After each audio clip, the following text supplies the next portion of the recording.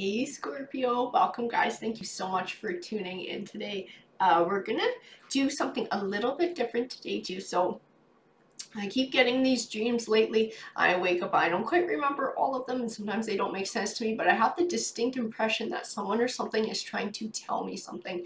And guys, I'm also an empath, so I can feel energies and emotions that belong to others. And I know that I am not the only one who is having this happen. I'm not the only one who feels just this weird vibe, like there's just something going on, there's something bigger in the works, there's some sort of a big change that's happening. And I keep getting the word evolution, I keep getting the word ancient, and I keep getting the word elemental. Like this is something much deeper. This isn't just spirit, this isn't just a higher power, it's not just the universe, it's something much deeper that belongs to all of us in some way, that we're interconnected. I see the word roots in my head too. It's like there's some sort of a root system that connects all of us, and we've lost it over time, but I feel like we're evolving back into it.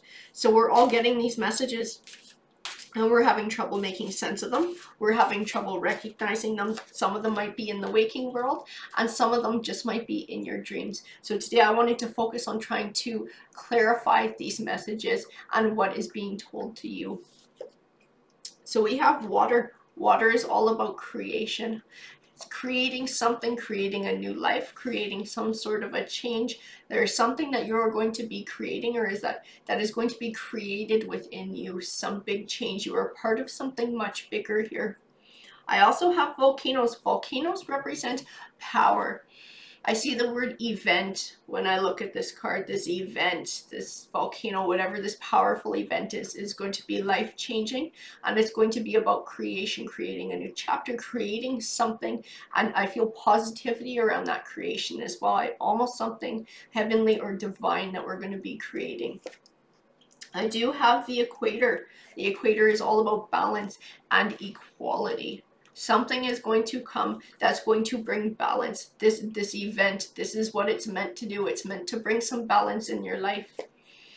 I do have snow. Snow represents silence. Snow is that inner self looking within, that meditation, finding that quiet within yourself, that stillness, to be able to find the answers that you need.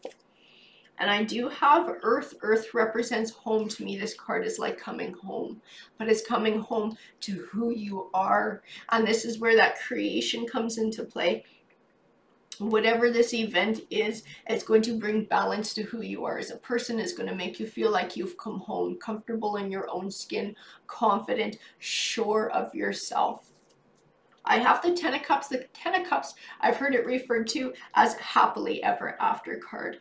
This is what you're going to be getting. This is tied to earth. So this is not necessarily material things. These are things deep within you. This is this sense of coming home, being comfortable in your skin, being confident, feeling powerful in who you are as a person.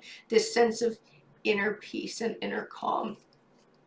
The Three of Wands. The Three of Wands represents overcoming obstacles while keeping your eye on your goal. This is talking about a forward positive progress, navigating challenges while still moving in a positive way in your life, moving towards your goal, moving towards what you want. This is speaking to when this volcano comes about, this event. And being able to navigate this challenge, being able to turn it into an opportunity, finding the positive edge of that and moving forward, using that to inspire you to create. These are the words that are coming into my mind, guys. I have the Knight of Pentacles, which represents something you've been working towards for a long time, finally coming to fruition.